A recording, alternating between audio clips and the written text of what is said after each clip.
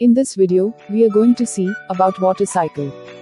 Water is essential to life on Earth, and it is the major part of Earth's climate system.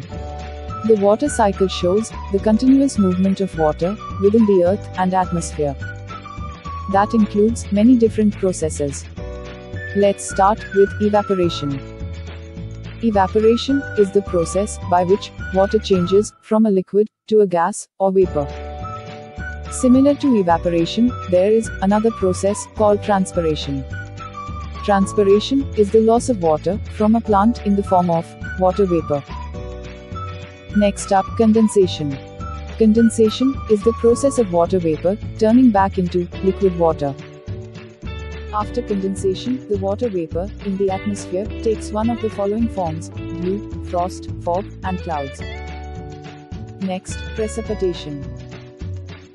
Precipitation is a process of any liquid or frozen water that forms in the atmosphere and falls back to the earth. Water cycle is the cyclic movement of water from the atmosphere to the earth and back to the atmosphere through various processes.